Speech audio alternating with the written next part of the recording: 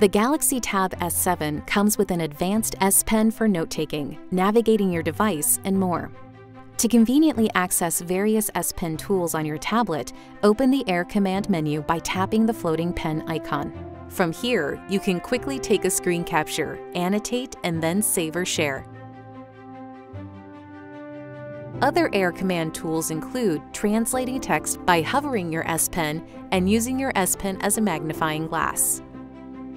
Here's a neat trick that takes advantage of the S Pen's Bluetooth connectivity. With Air Actions, you can use your S Pen to control your tablet without ever touching the screen. In the Settings app, go to Advanced Features and then S Pen. Here you can see all the available Air Actions and configure how the S Pen behaves in different apps.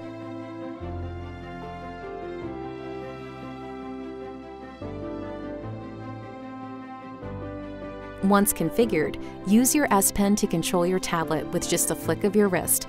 Take a screen grab, navigate PowerPoint slides or web pages, snap a photo, and more, all without ever touching your screen.